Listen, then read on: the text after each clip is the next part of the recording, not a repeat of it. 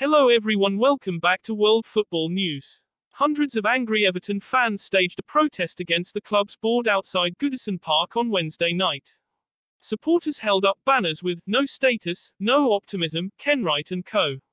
It's time to go," and 27 years soon to be 28 feet amid growing anger over the running of the struggling Merseyside club.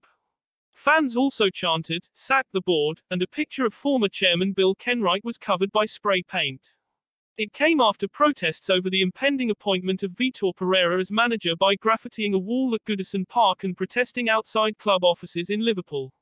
An Everton fan account on Twitter, the Toffee Blues, shared an image of the graffiti at the stadium, which reads, "Pereira out, Lampard in."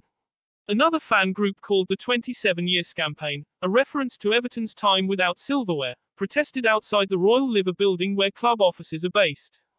They are calling for owner Fahad Moshiri to engage with the club's supporters and held up banners reading, "Moshiri, if you want success then change this mess." Pereira has held talks with Everton in London and impressed the club's hierarchy, with Moshiri looking to make a forward-thinking appointment.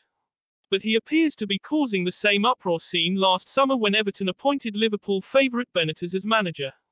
Anger has been rising at the Everton board in recent weeks and Benitez's departure has done little to quell the unrest.